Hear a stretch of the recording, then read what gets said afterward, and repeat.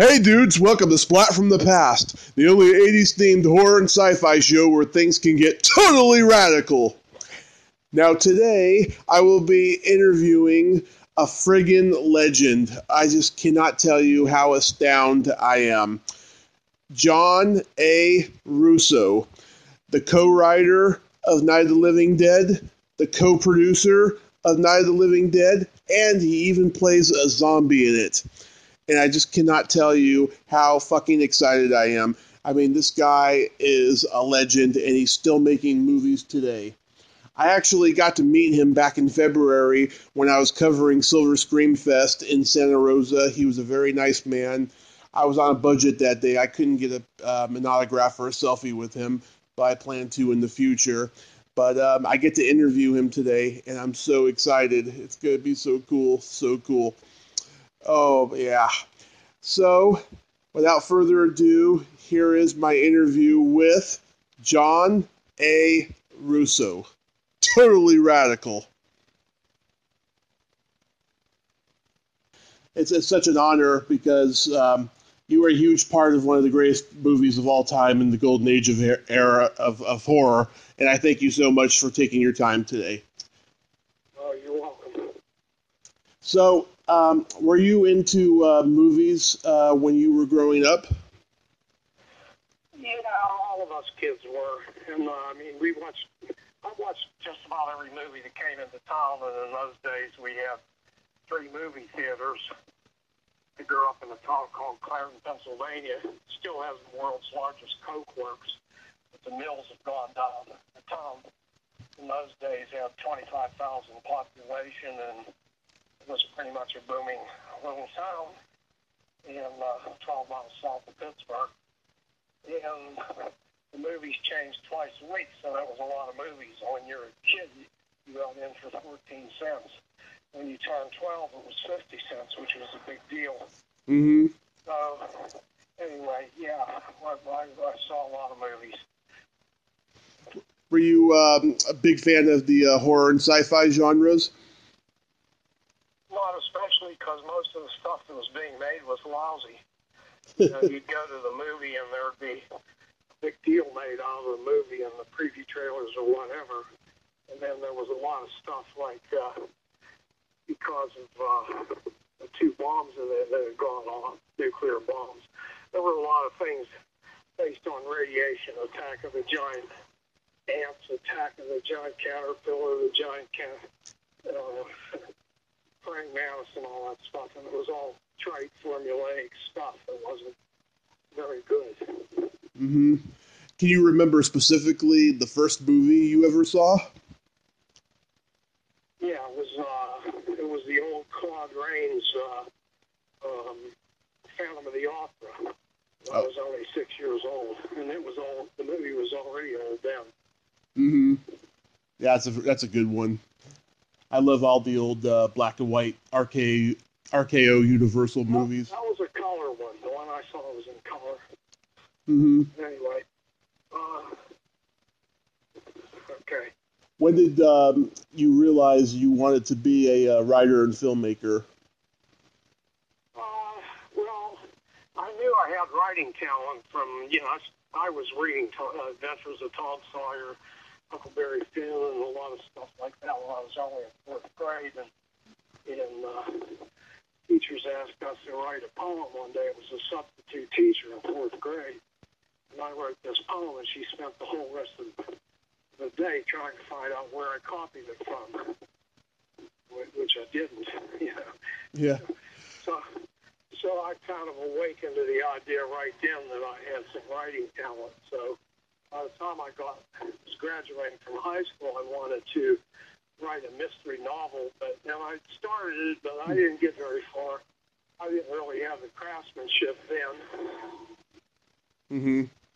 So when did you meet George A. Romero? Well, we met when I was 18 years old, and so was he. So was Russ Schreiner and my friend Rudy Ritchie from Clarendon. We were friends, and he enrolled in Carnegie Mellon as a fine arts major, and I was at West Virginia University in English education. So Rudy on the phone or a letter, I forget, I think it was on the phone. He said, first day on campus, I met this great guy, George Romero. He's an RO and I'm an RI, Richie and Romero. Mm-hmm. We're together in line wearing our freshman beanies. And then in art class, we're supposed to be drawing the nude model. He's drawing scenes from Ben-Hur in his scratchbook. Mm-hmm. Yeah. So I said, well, that's great. So he said, you have to meet George when you come home from Christmas break. So I did. We drove up to George's apartment in the Oakland section of Pittsburgh, where most of the college campuses are. And Rudy off the horn, and George came down the street wearing a big sombrero, two ammunition belts, and two pistolas, and a big drooping black mustache. And he got in the car, and we went to a Dairy Queen to get ice cream, and the girl slammed the window shut and wouldn't wait on us. So we just got a big laugh out of it. Which was just like that. Sometimes he dressed up like characters in his favorite movies, and one of his favorite movies right now was Viva Zapata, which is a great movie starring Marlon Brando. Mm-hmm. And it's John Steinbeck wrote the screenplay. It's a fabulous movie. Yeah, that is a very good. We became friends right from age 18. Met Russ a couple, I think on that same vacation, because we went to see a play he was in. And Russ met George, and we both met Russ, and that's it. We've been friends from 18 years old until George died, so Russ and I still work together on stuff. Mm-hmm. So, which one of you, or did all three of you come up with the idea for Night of the Living Dead? No, that was me and George, and we were the two writers in the group, and we batted ideas around, me and George, and I said whatever we did needed to start in a cemetery, because cemeteries people find spooky. Even Abbott and Costello and meet Dracula, it's scary, but it's funny at the same time. They're in the cemetery with a coffin, and the candlesticks are moving all over the coffin, and so on. So, George, I was working on a thing where aliens come to Earth in search of human flesh. Right. And the way you find it out is this kid's running away from home, and he steps through a pane of glass in the ground, and under that pane of glass is a rotting corpse, like people keep tomatoes under a pane of glass in the winter time to grow them. They like them a little rotted. So Mm-hmm.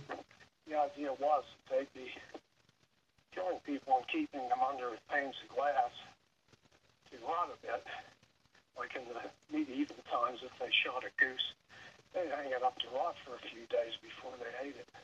Mm-hmm. So that was the idea. Then George came away for a few days before Christmas that year. He came back with 20 or 30 pages of what eventually became the opening of Night of the Living Dead. And he had this brother and sister going to the cemetery, and the girl being chased, and the brother just had his head hit against a tombstone. And I read it, and I said, this is pretty good, George. It has all the right suspense, twists, and turns, and so on. But you don't say, Mm-hmm. who's attacking this girl? Who are they? And he said he didn't know. I said, well, reading it, it seemed like they could be dead people.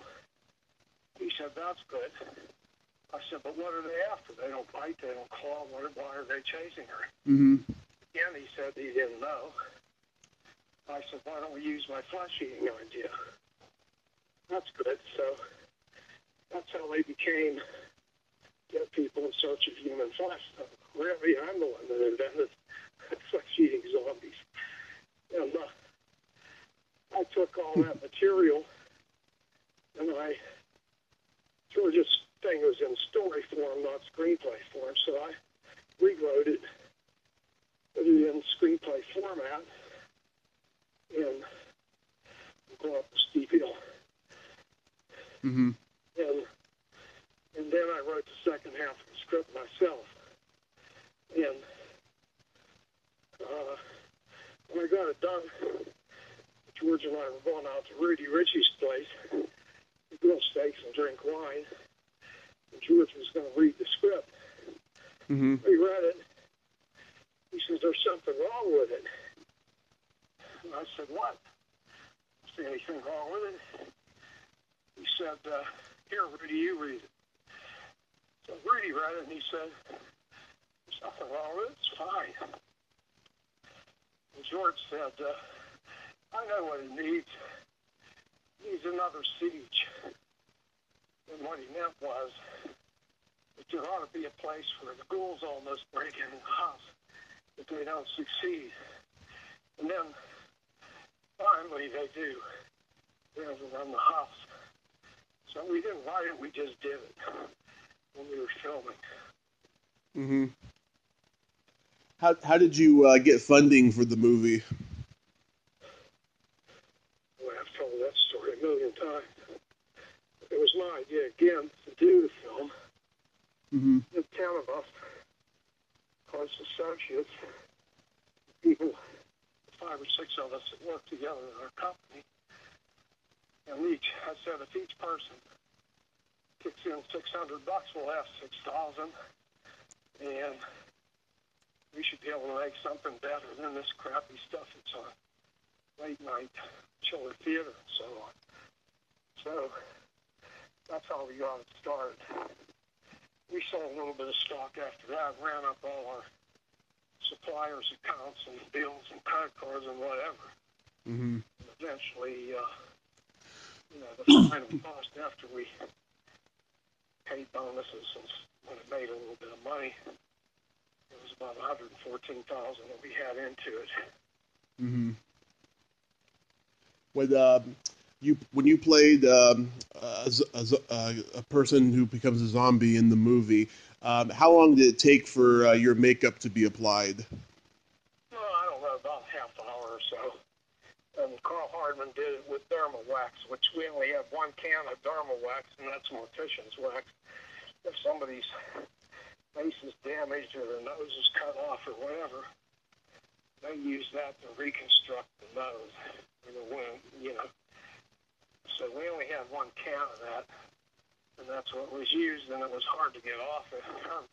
You had to use a table knife to scrape it off. Mm-hmm. So when the movie comes out, it's called the scariest movie of all time, and it's a huge hit. And the movie, unfortunately, falls into the public domain. Were all of you upset about that? No, we never agreed with that. It wasn't our fault.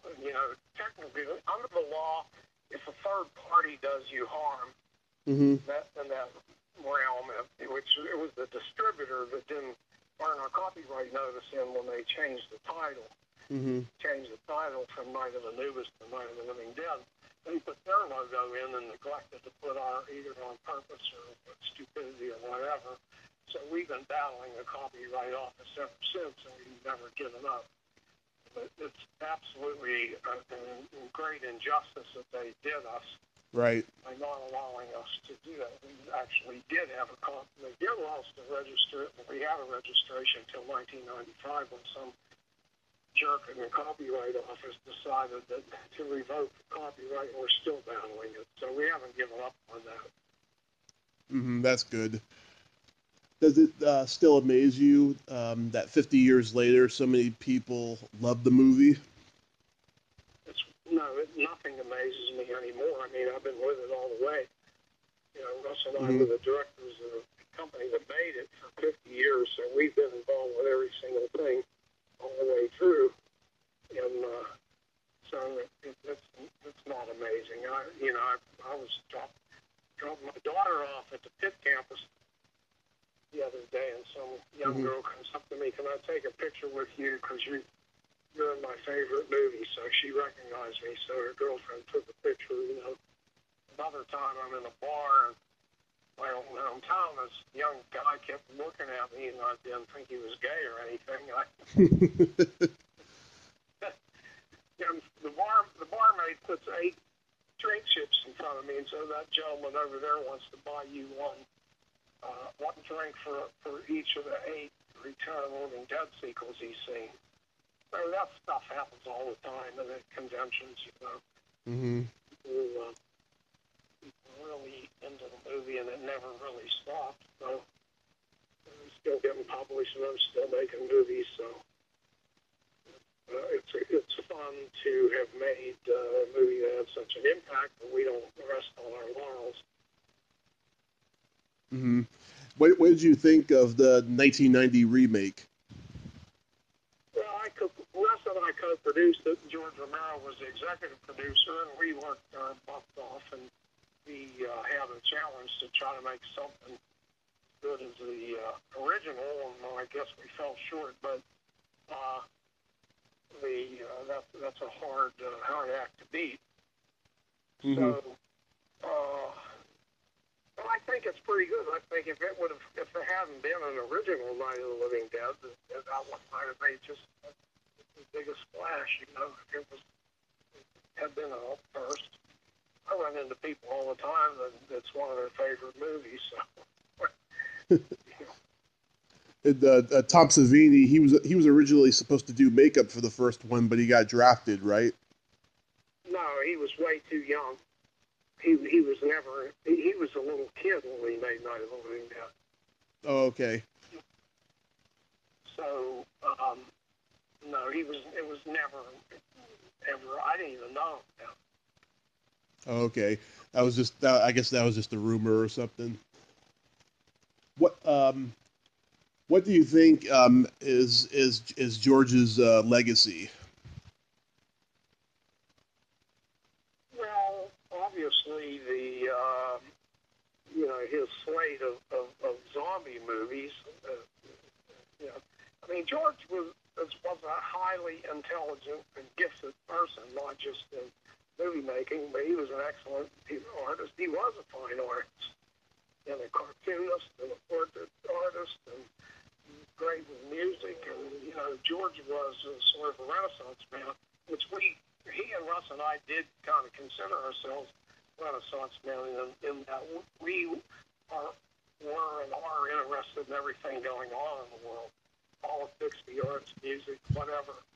And so that's what our conversations were all about, not just about movies. So I think George's intelligence, his exploration of different ways to go with the zombie phenomenon. He tried to be original and creative with everything he did. Mm-hmm.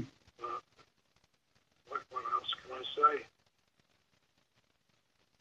Yeah, he's one of the masters of horror, definitely. After Night of the Living Dead, you worked with George again on There's Always Vanilla. Why weren't you involved in the other Living Dead movies? Well, I wasn't involved with his because I left the company. Mm-hmm.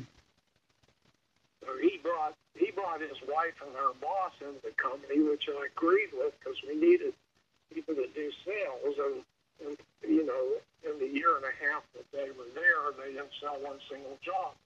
So Russ left, Gary left, I left, Paul McCullough left. It's what do you do? It's George's wife, so you can't fight it. Yeah. So I was offered more money to stay by George, and I just decided that I couldn't put up with that any longer, what they were doing to the company. So I left. What did you think of those movies? Well, Dawn of the Dead turned out, George and I read each other's script. He read Return of the Living Dead, the straight horror version. Mm-hmm. I read Dawn, and his version, his Dawn of the Dead originally was about a man and wife in a crawl space of a mall. It was a very claustrophobic kind of movie. Actually, he kind of appropriated some of my ideas. He saw a way to open up his movie, and I had a raiding party in Return of the Living Dead that was raping, looting, and cavalierly shooting down ghouls and so on. That became a SWAT team in Dawn of the Dead. So, but I said, I think you're going to make a bloody fortune with this movie, George. I said, the excessive blood and gore isn't exactly my cup of tea, but you're going to make a bloody fortune. And he smiled and whatever. Because there was a special screening and we were having dinner together, and I said that. I didn't rain on his parade at that point. But I always wanted George to succeed. We were in the trenches together, and he certainly worked hard all his life, and so I always rooted for him. Day of the Dead, I absolutely hated. So I think it was a really big mistake. Because I was there on location for 3 days, and I went to the wrap party, and I think George had all the ingredients to make a good movie, but he didn't. Yeah. The movie was just people shouting and swearing at each other. If he would have had some sympathetic characters, I thought it was going to be people almost like Alien, with these people trying to get out of this cave, and around any bend could be a crazy army person or a ghoul. And there would have been, but there was nobody to root for in that movie. There was just this staccato kind of editing that, all chopped up, and people's yelling at each other through the whole movie, so I really didn't like it at all. Yeah. Yeah, Day of the Dead. The ones I like Russo, I like Season of the Witch. A lot. I thought Bruiser is kind of underrated. I really like Martin. I think, in a way, it's one of his best films. Yeah. And so, even though it was made on a low budget, but I think it's a very suspenseful film. Yeah, Day of the Dead's my least favorite of the original Dead trilogy, although I do think Tom Savini did some of his best makeup in it. But, I wasn't into, the makeup was the makeup. And the makeup people, they think their effects are the movie, and they're not. Yeah. He does perfect. The effects don't matter. So, in general, although the Howling, I thought those bladder effects, transformation effects, they were kind of fascinating, but done stupidly. Yeah. I mean, yeah. You'd have somebody standing there for 5 minutes while this transformation happens. At least if they had the person tied up, and then the creature's transforming in front of them, but they didn't do that. So, but nevertheless, the effects were great. Yeah, it's really silly. So you and Russ wrote the story for the Return of the Living Dead? Return of the Living Dead? Yeah. Russ and Rudy and I worked on the script, and I wrote most of it, and most of the ideas in it, again, were mine. Rudy kind of botched them up. We gave him the task of writing the first draft of the screenplay, and I had to take it over and rewrite it. So,